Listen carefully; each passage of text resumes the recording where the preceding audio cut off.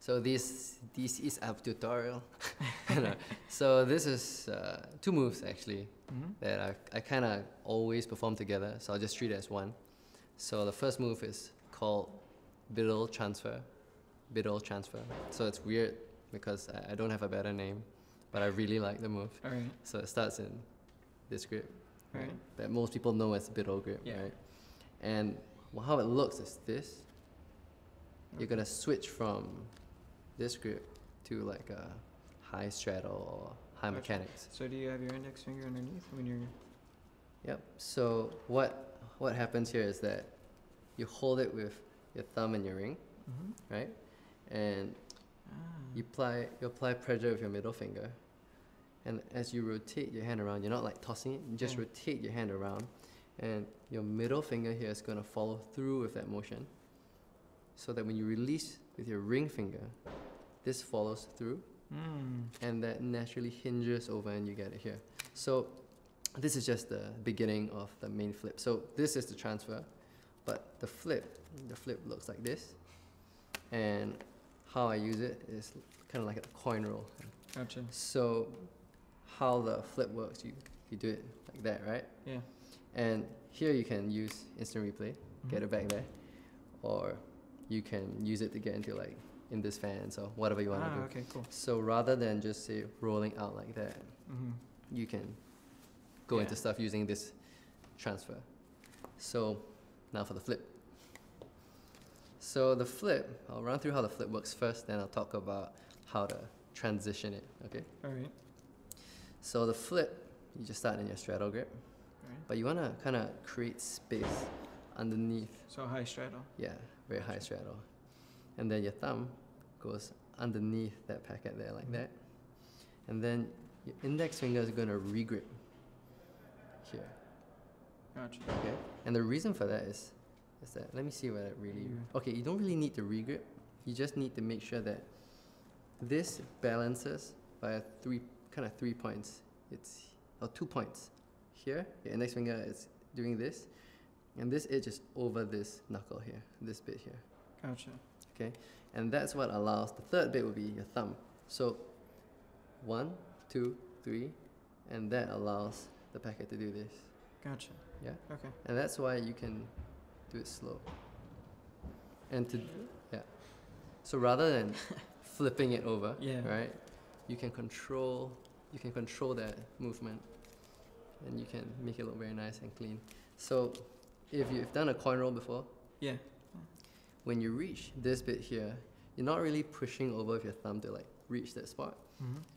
It's a bit counterintuitive, but once you reach this bit here, you are raising your thumb to lower the packet.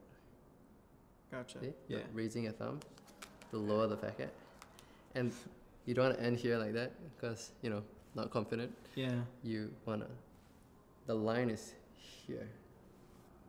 Okay. Right? And you still don't want to stick your thumb out like that. You just want to keep it in. So what they see is that line. Gotcha. So, yeah, but you stick your pinky out. Yep. Right? So I do that to square, and then I can get it out of the way. Gotcha.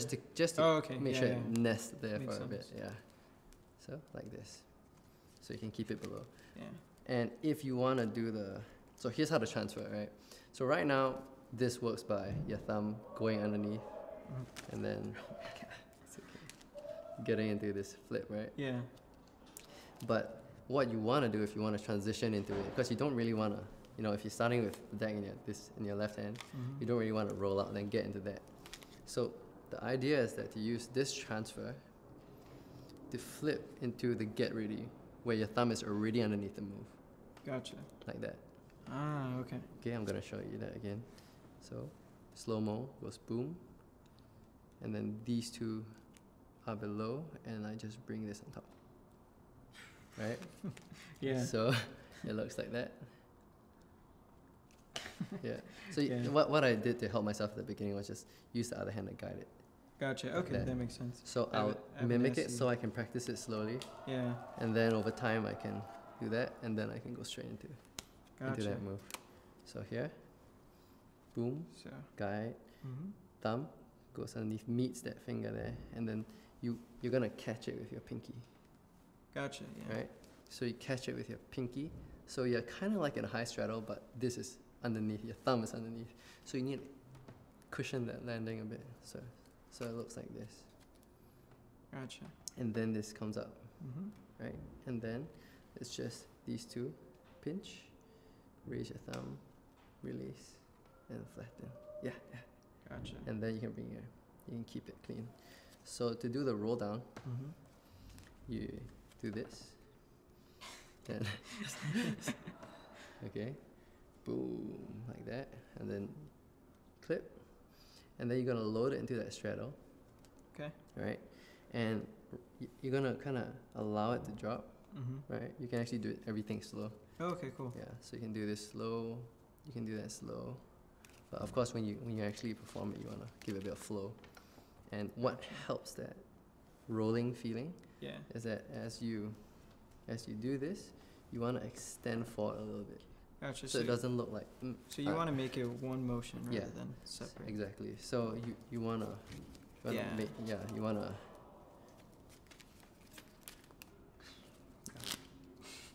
Like this, clip into a straddle. Yeah. Here from here. Yep. So it's from here. Yep. And then you So from here, right? Even index finger is below as well. Gotcha. Because the moment it pulls, it's below. Gotcha. So then this comes out. Okay. So you want to go with that flow of the flip. That's right. That's it. Yeah. And then So raise your thumb. Yep. And now you're here, right? So when you reach here, extend it a little bit so that it kind of looks like a slinky which goes forward rather than forward down. You know what I mean? Gotcha. Yeah. Yeah. It's a small thing. All right. It's gonna take me a pretty long time to get. Yeah. So that's V flip. Yeah, that's Because awesome. I don't have a better name for that as well. Yeah, no, I love it. Thanks. That's great. Yeah. Biddle transfer and V flip. There you go.